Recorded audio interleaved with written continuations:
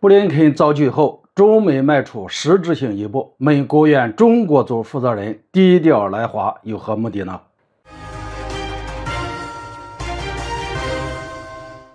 大家好，我是肖云华。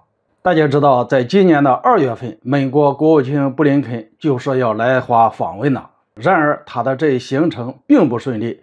一方面，因为气球事件的发生，中美关系遇冷，缺乏对话的土壤；另一方面，布林肯访华这事从始至终都是美国人的一厢情愿罢了。中国外交部对此的回应非常清楚，中美之间从来没有宣布过访问的活动，美方发布任何消息都是他们自己的事，中国予以尊重。从外交部的表态来看，中美双方并没有在布林肯访华这件事上达成一致，或者说中国拒绝了布林肯访华。不过美国人并没有就此放弃，而且采取了迂回的手段。近日布林肯访华遭拒以后，中美在交换意见这个方面迈出了实质性的一步。美国国务院中国事务协调办公室，又叫中国组的负责人华自强突然找上了中国。对于这次访问，美国那边显得异常低调，并没有在舆论上渲染些什么。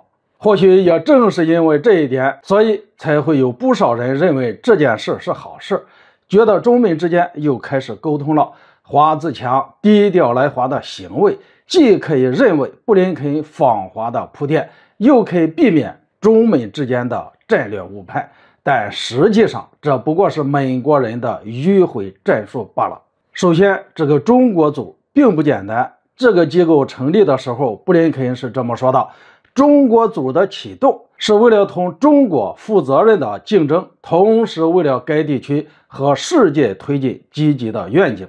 说白了，这一机构的目的就是为了全面制衡中国。所以咱们对华自强访华这件事不能太过于乐观。按照美国人一贯的作风来看，他们的目的达到之后，肯定要翻脸，并且翻脸比翻书还快。其次，拜登当选总统以后，就将中国列为了美国最大地缘政治竞争者。现如今，美国政府全面恶化的政策已经摆到明面上了。